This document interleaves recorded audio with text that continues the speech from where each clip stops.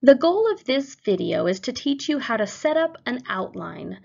This particular outline is going to include claims and evidence because this outline is designed for a persuasive or opinion piece of writing. Now I've chosen this idea of Lego bricks because whenever I'm building an outline, I always think of it like you're choosing the Legos you want to use for your build.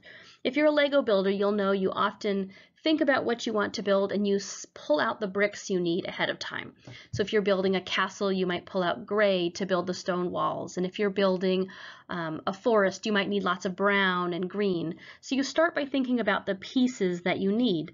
It's the same thing for an essay. You're going to go through your articles and you're looking for the evidence that you need. They're like the pieces you're going to use to build your essay.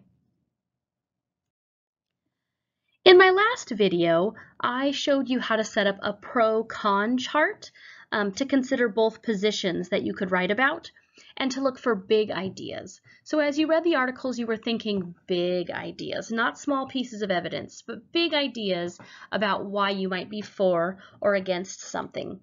We used the example of serving chocolate milk at school every day and thought of reasons why you might say, yes, we should serve chocolate milk every day, or why we should not. And then the end result was that we should have ended up with a position statement. I decided to use the position statement, schools should not serve chocolate milk every day because kids drink too much, it has a lot of sugar, and it can cause diseases. So now that I have that, now that I know which side of the issue I'm going to be on and the reasons why I think it, I'm ready to start building my outline. So in order to build your outline, I like to start with a brand new piece of paper. You can do this in a notebook or you can just grab a piece of lined paper, but I'm ready to start building my outline. And I have these 3 steps that I follow. First, I'm going to write my position statement at the top of the page. This is crucial. This is like the foundation of my essay. I don't want to forget what it is I'm trying to prove. So I'm going to go ahead and do that now. There we go. I've just rewritten the position statement that I set up using my pro-con chart. It says, let me get my highlighter. There we go. And I'm going to color it purple. It says, schools should not serve chocolate milk every day because kids drink it too much, it has too much sugar, and because it can cause diseases. So there's my position statement. The next thing I'm going to put on my outline is I want to split my page up into 3 parts, so I've got a spot for each claim.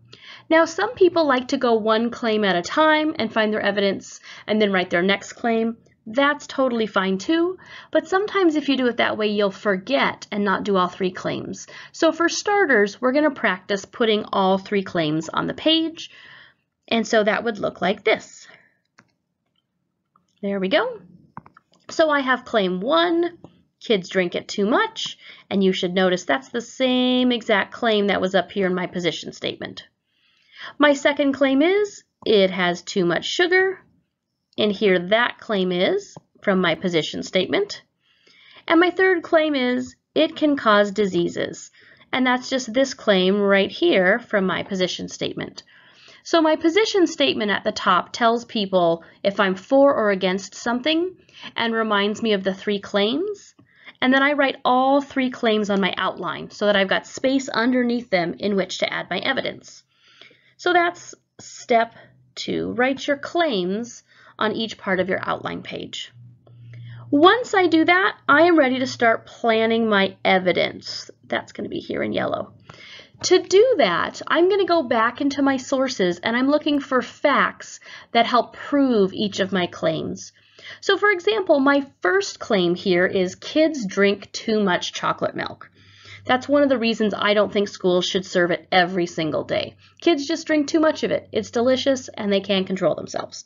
So I need to go back into my sources and look for evidence. I can't just claim that kids are drinking too much chocolate milk. I have to prove it with evidence from my sources. So I did. I went back into the articles and I found this. One of my articles said some kids drink 10 to 15 cartons of chocolate milk a day. So I'm going to highlight that yellow because it's evidence from the text. And I also want to point out I wrote S1 at the end. That's because back in my TARP, I wrote source 1 and then I wrote the name of the article that this evidence came from.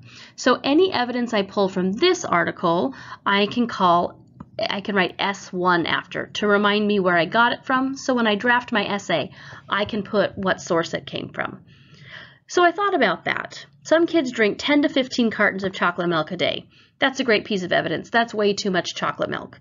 And then I went searching again for more evidence of this idea that kids are drinking a ton of chocolate milk. And then I found this. It was a quote from a lunch server at a school. She said, "It's pretty much only with breakfast cereal that any kid would choose white milk," Mrs. Rowley, a lunch server, said. So I was thinking about that, and I thought, you know, that's a lot of chocolate milk. Kids aren't like sometimes choosing it. They're not being like, oh, I could really use a treat today. I'm going to choose it today, but tomorrow I'll drink plain milk. They pick it every single day. The only time they get white milk is if they're going to pour it over their sugar cereal. That's too much chocolate milk. So I added that to my evidence because I feel like it supports the idea that kids are drinking it too much. This one came from a different source. This was the second source listed on my TARP, and so I put S2. Now I know that I need 3 pieces of evidence for each claim. In fact, I'm going to write that here on my notes page so I don't forget. 3 evidence per claim. Sorry for my messy handwriting. And so I know I need to go back into the text and search for one more piece of evidence. So that's what I did. I went back into my sources and I found this. This again was Mrs. Rowley, so it's the same source as my last evidence. But another quote from her was, "We serve 6 or 7 cartons of chocolate for every 1 of white milk at lunch." This evidence again supports the idea that kids are drinking chocolate milk every chance they get. They're not choosing to have it sometimes. So when I go in and I do my drafting, I'll be able to explain how those support my evidence. So this is the start to my outline. By looking at this, you should be able to see that I have my claim right here, here, and here. I put my position statement at the top so I don't forget it, and it's there when I'm ready to draft. And then I'm collecting 3 pieces of evidence for each claim. So claim 1, I'm done. I have 3 good pieces of evidence. Next, I would look at claim 2. It has too much sugar. And I would go back into my sources and be searching for evidence that chocolate milk has a lot of sugar. And then my third one is I said it can cause diseases. So again, back into my sources, I'm looking for evidence. I remember them saying something about heart disease and obesity and diabetes, so I'm like, okay, I kind of remember that. I'm going to go back into the sources and find the exact evidence and write it down. I'm also going to make sure and include what source it came from, so when I'm drafting, I can put that in my draft. So this outline is not done yet. The first part, I'm going to draw a reddish line. Everything above the red line is done. That's what those sections should look like. Everything below the red line is not done yet. For this spot, I need 3 more pieces of evidence for claim 2 and 3 more evidence pieces for claim 3. So now it's your turn. If you're writing the same position statement as me, you're welcome to use the evidence I have here and then go searching for evidence of your own. But if you're writing about a different topic, or if you're writing about the same topic but your position statement is different, make sure you go looking for the evidence that supports your claims.